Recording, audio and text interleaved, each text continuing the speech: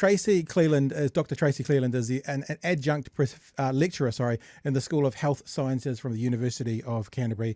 Tracy joins us all the way from China. Hi, Tracy. Hi, how are you? Yeah, doing very well. Did you enjoy the Jason Momoa clip like the rest of us I did? did actually, and once we get talking in our conversation, I'll make some cool points about it actually. Oh, okay. Very, very good. Now, listen, Tracy, the reason we've got you on is you have written a piece that I think went up into the conversation today, titled Ignore the Politics, Many Parents Want to Work with Schools on Sexuality Education. This is really, I don't know if you're writing it based around this or more about your research and what Nicola Willis said is sort of a sort of a byproduct for you to get into your conversation. But to read a paragraph or two from here before we throw you the ball, National Party Deputy Leader Nicola Willis recently told a public meeting that sex education was a job for her and her husband. Quote, based on our values and our views of the world, I want my education system focused on teaching my children how to read, how to write, how to do maths, end quote.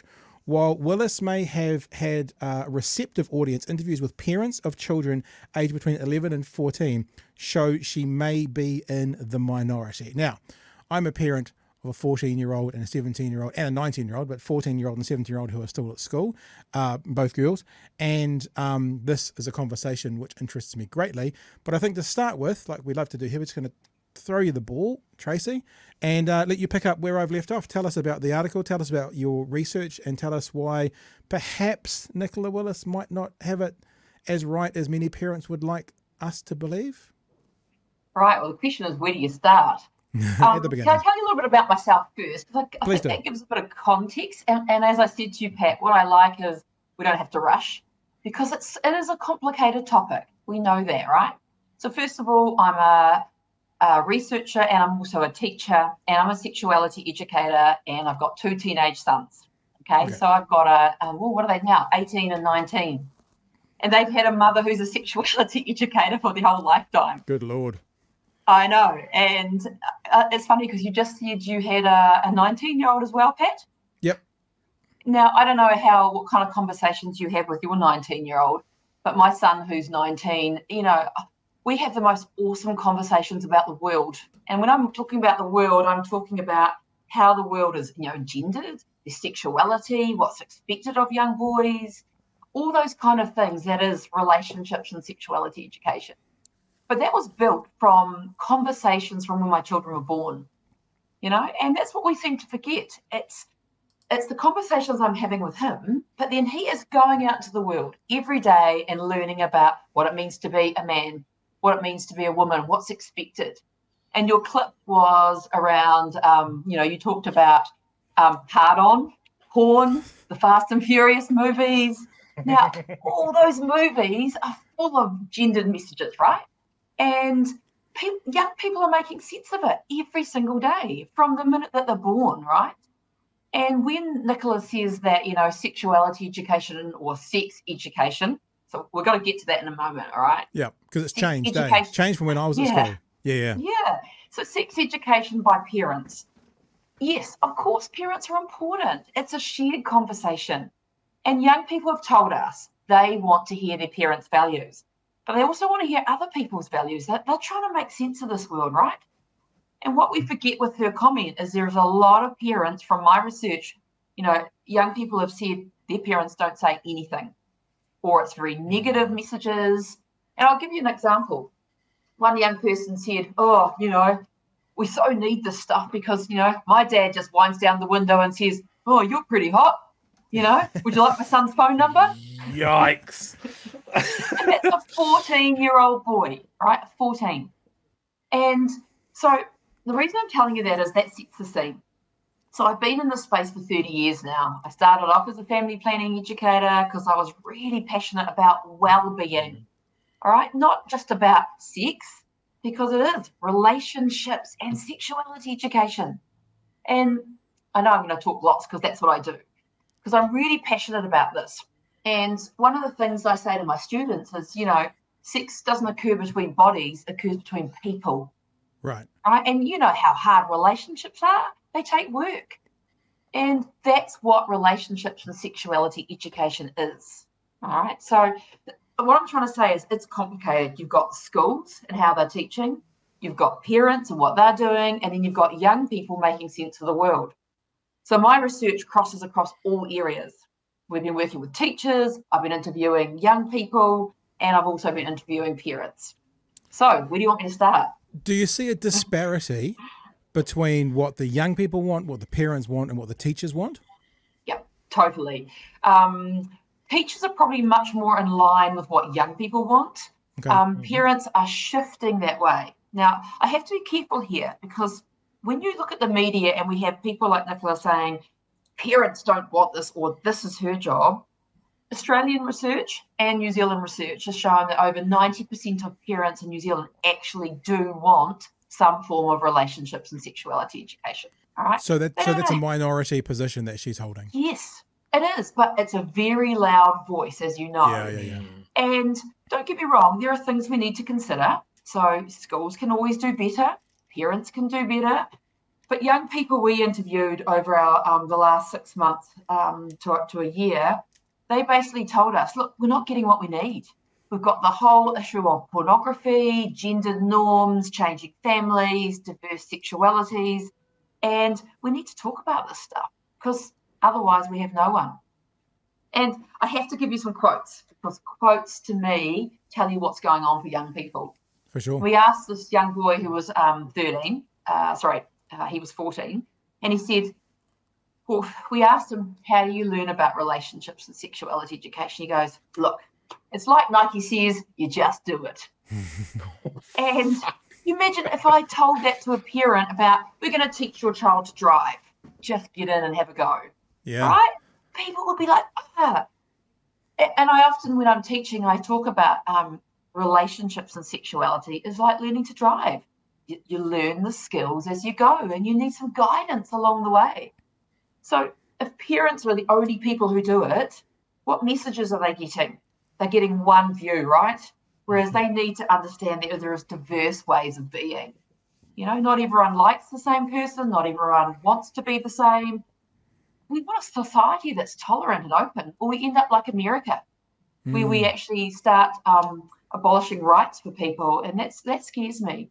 So, yeah, young people said they were feeling like they were being left to their own devices. That's the words they use, their devices being their phones.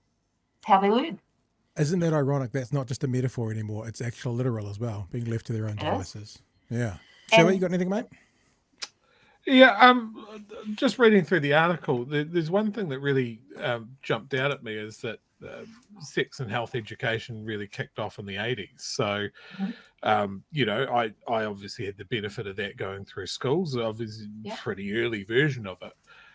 But it would seem to me that the parents of, you know, people of my generation that are having kids are the first generation of kids that have had a more cohesive sex education upbringing.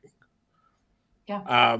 Whereas beforehand, it was down to a very embarrassing birds and the bees conversation with Dad, probably over some duck shooting down here, or going out to a farm and going, yeah, like that, but with people.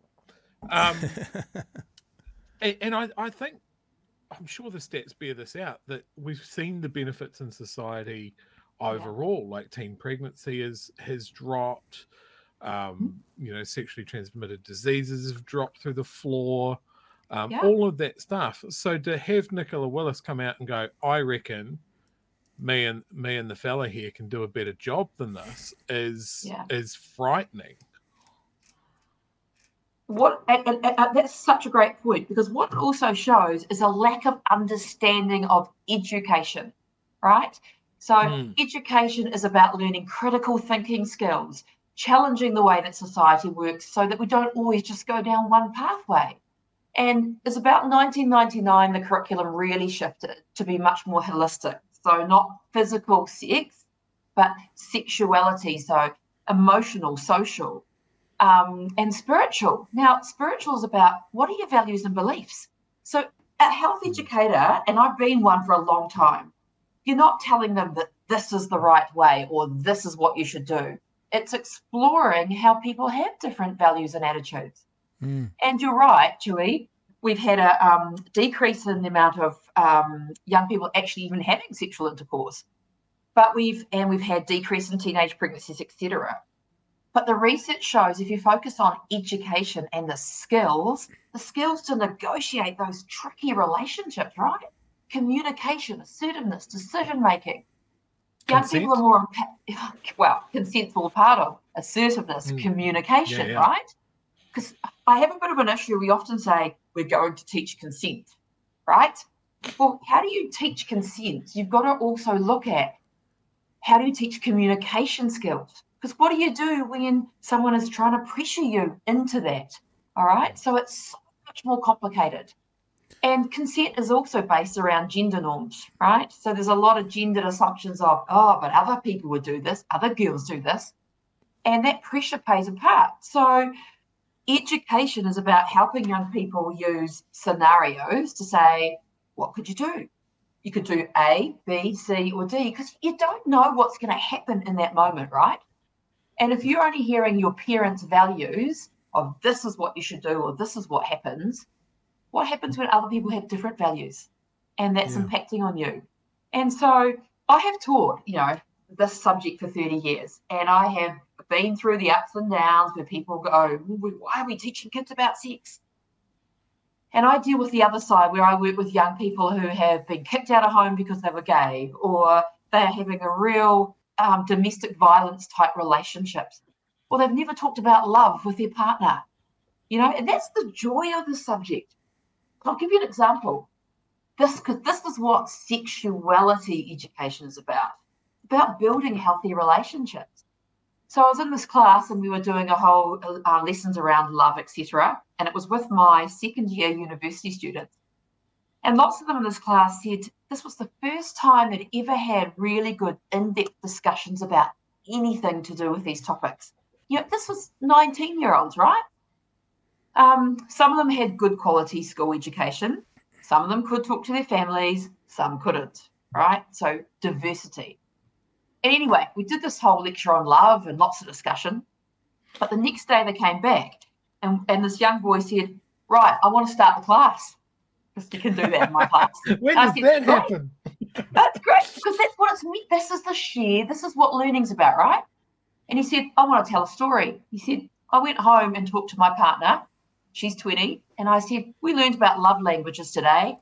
And you know what? We realised we show our love in different ways. And we ended up talking for an hour about our relationship.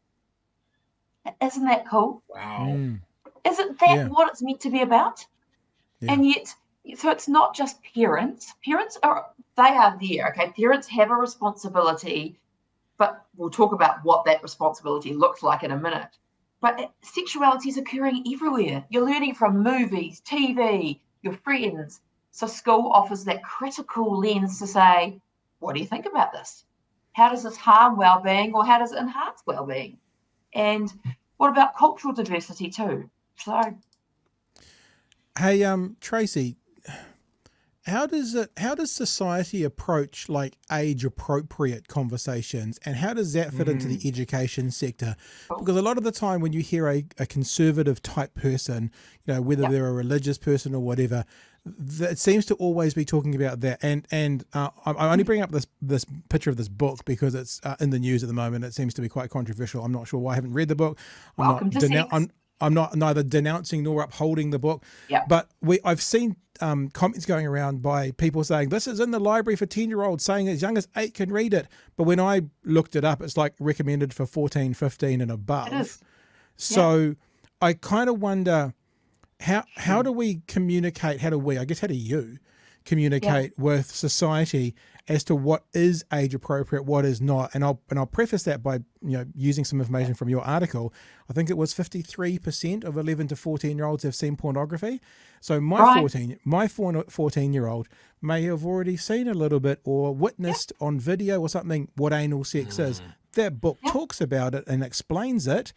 But how do you push back, or where is the line between like a conservative parent or a conservative school and what is actually age appropriate and what is not?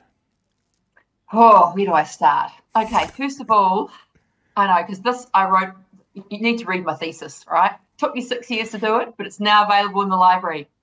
And I've got 5 chapters and of findings, but I talk a lot about what's age appropriate.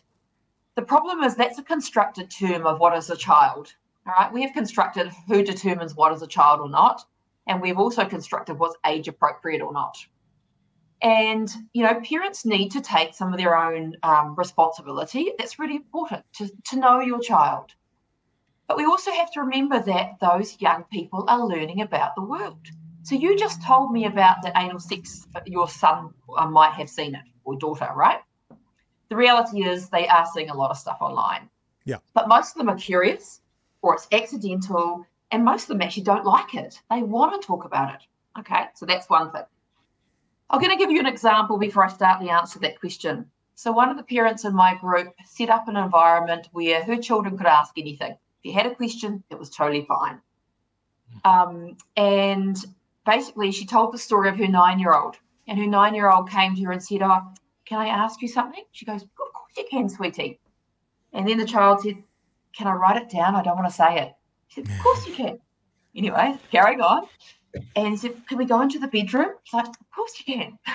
Anyway, the question was, I heard they were talking at school and I want to know where the poo goes when people have anal sex. Now, that was a question from a 9-year-old. Wow. And if you want to know how the parent answered it, you can see my thesis. But they answered it beautifully. And what that showed you is that young people are making sense of the world.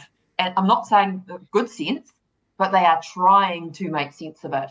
And if you don't have those spaces, where do you go? And that's the first thing. Same thing. So when we come back to age, because I'm going to talk about age in a minute, I brought home a report when I've been doing this field for a long time, and I worked with the classification office around pornography and right resources. My son came home, and you'll kill me if he sees this, but I don't think he will. But he has given me consent. He's given me consent. I asked him about this report, and this report had said that, 90% of parents, said something around pornography that pornography was a problem for young people. They only asked yes or no, right? So you think if you have to answer that question, is pornography a problem for young people? Yes or no? So I think something like 95% said it is, right? Yeah, so I asked my son, who was 10 at the time. He was in first year of intermediate. And he said, "Mum, that's a stupid question. It's a problem for some people, but not for others. I mean, there's one person in my class, but he's a dickhead, and we all know that he's been," I won't tell the story on because it's being recorded. But I learned from that moment of what my son was knowing and thinking about and experiencing. Because the key to age appropriate is about knowing what's right for your child. Okay? And the reason I like that book is you'll read it with them. If they're not interested, they'll go, "Ugh," and walk away. If they are interested, they will have questions. But what you've told them is, it's okay. It's okay to ask questions. And you know that they're getting the right information. So throughout all my research with parents and young people, that book for 12, 13-year-olds, I think is awesome. I think it's a fabulous resource. And people have slammed me for saying that. They've told me I'm grooming children. But if you've worked in this space long enough, you'd know that basically hiding or silencing information causes shame. It causes people like my parents in my research who talked about still feeling dirty about their bodies as adults, not wanting to get undressed in front of their kids because they still felt shame about their bodies. I didn't have a single parent group that I interviewed, and I did a lot of them, who didn't disclose some form of sexual abuse through shame, hiding information. They didn't know what was wrong. Wow. And to me, isn't that why we're here? We're here because I want my students, I want my parents to, I want to have healthy relationships and feel good about who we are. And that's what sexuality education is about. It's about our identity. It's about who we're attracted to. And it's about what we actually do. I could give you a million stories from 30 years in this space. And so I'm willing to put up with the crap. I bet. And I've had to deal with a lot of crap. But I look at those young people who've sat in front of me when they've been dealing with some pretty bad stuff, and I'm thinking, no, it's not worth it. We need to do this. It's important. And here's another thing. We're also working with the Netherlands on this project, right? So Te Pua Waitanga, Beyond the Birds and Bees, our online platform. Mm-hmm. The Netherlands have some of the best rates of contraceptive use, lower rates of everything that's negative, because they acknowledge that young people are sexual beings. Right? It doesn't mean they're having sex. It means they're making sense of the world around them. You know? So I think a lot of parents, when they get nervous about this sort of stuff, I think there's sometimes a clear delineation between primary school kids and secondary school kids, right? And sex and health education might be fine for secondary school, but keep it out of the primary schools. They're just little children. I asked a few people that I work with and friends of mine, I said, if you didn't learn anything about this sort of stuff at school, when would you have learned it from your parents? And the overwhelming answer to that was too late. Yeah. I mean, that's just classic, isn't it? And if I give you what my young people wanted to know, same thing. They were saying that the parents are not talking, and you've got to remember society has changed. And so, yes, there is some parental responsibility to open up the conversations.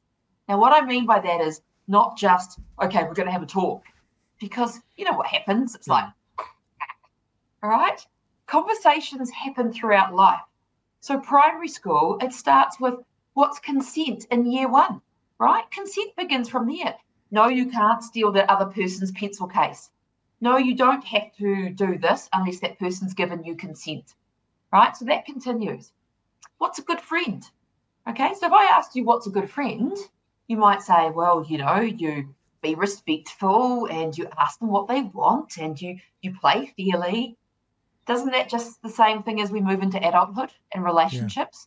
Yeah. Good communication. So in the primary school, RSE, Relationships and Sexuality Education, is about building relationships.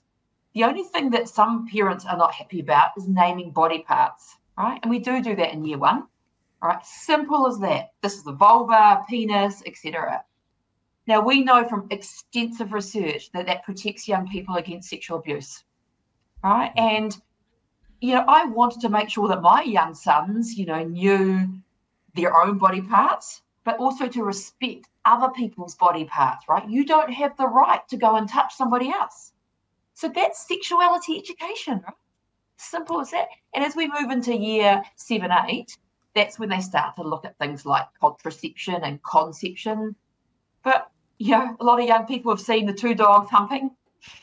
They've got an idea. They've watched the movies. You think about, I don't know about you, Pat, and I don't know, Chewy, if you've got kids.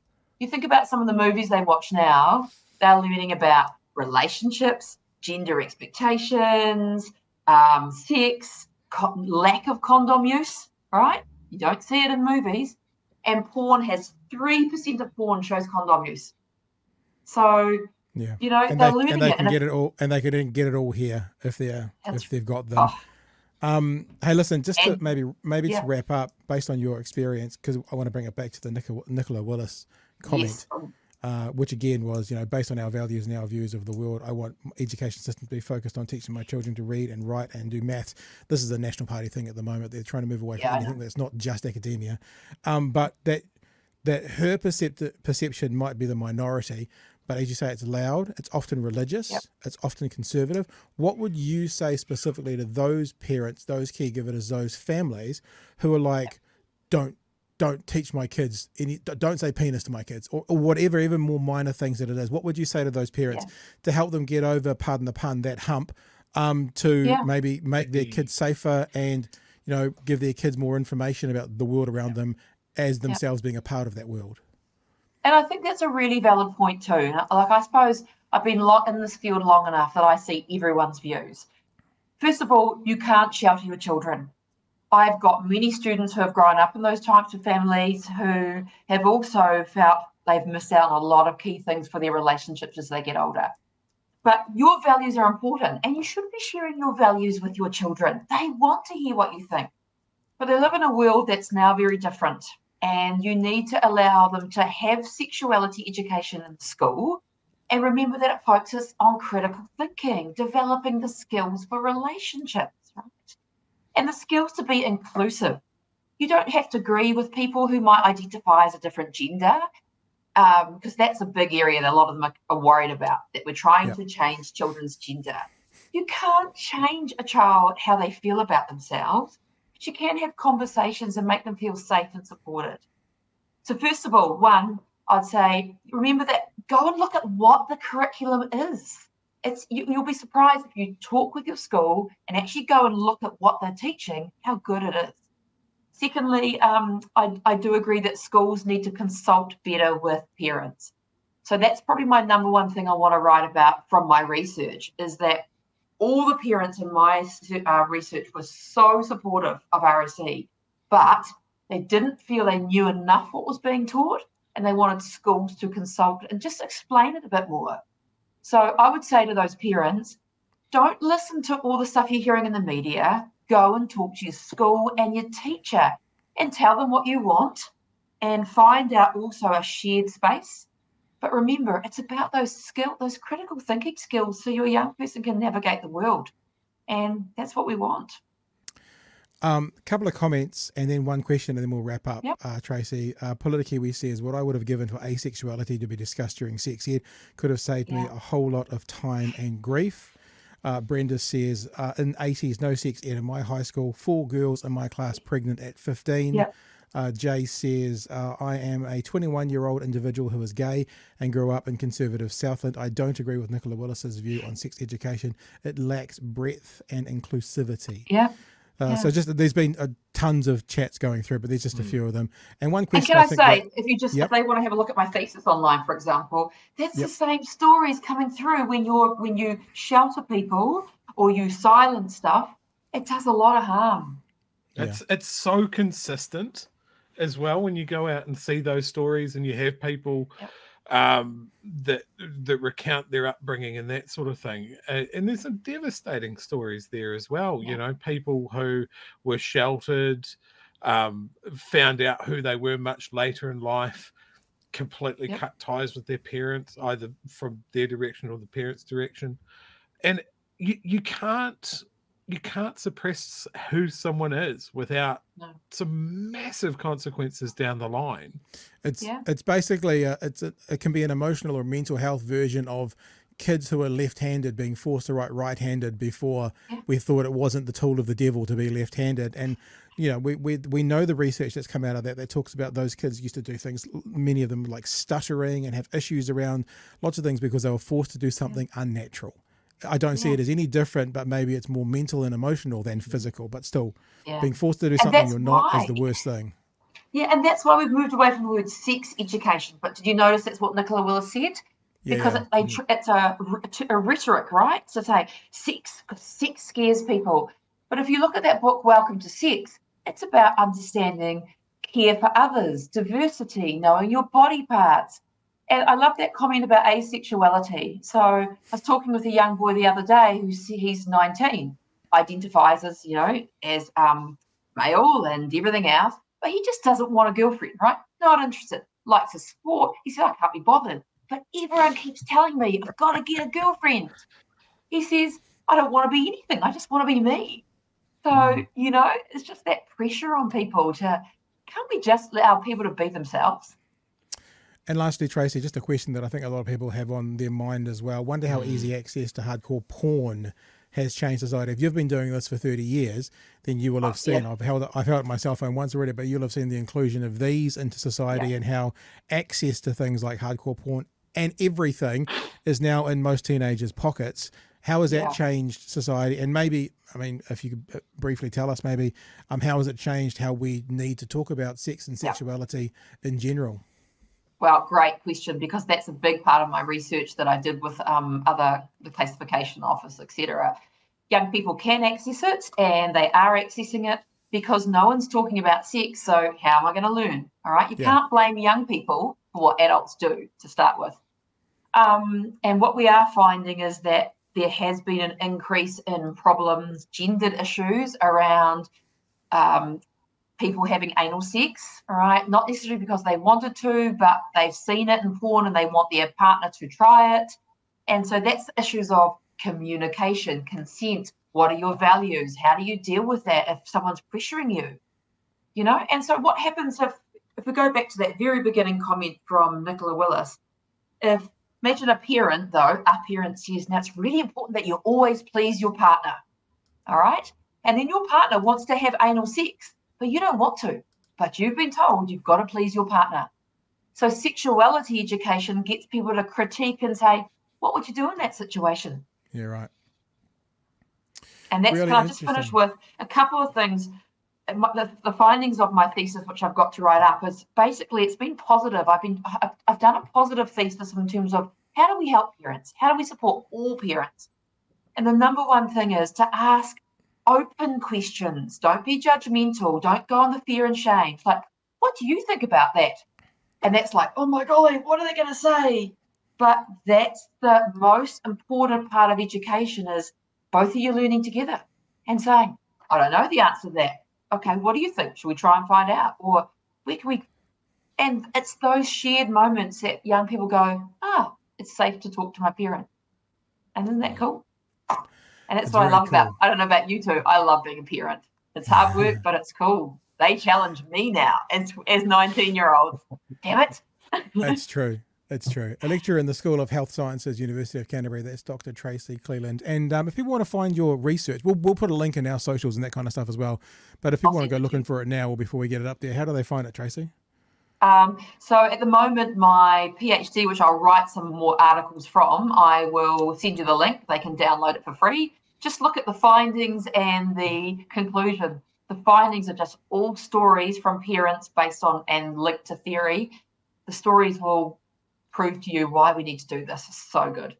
Awesome. And I also, just one thing, don't forget to Pua Waitanga, Beyond the Birds and Bees, our new platform, which we've created for parents and young people with correct knowledge that they can go and look at. All free, not sponsored by anyone. We just wanted to pull together the best stuff for parents. So I'll give you that link too. That's amazing. Hey, thanks, Tracy. We really appreciate you giving us some time all the way from China this evening and your afternoon. So thanks for joining us. Cool, no problem. Hey, lovely all the best. To you both. Yeah, you too. Thanks so much.